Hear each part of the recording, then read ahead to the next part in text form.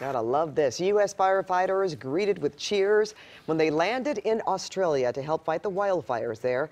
The ovation wasn't pre-planned either. Witnesses say everyone just wanted to show their appreciation for the help coming from America.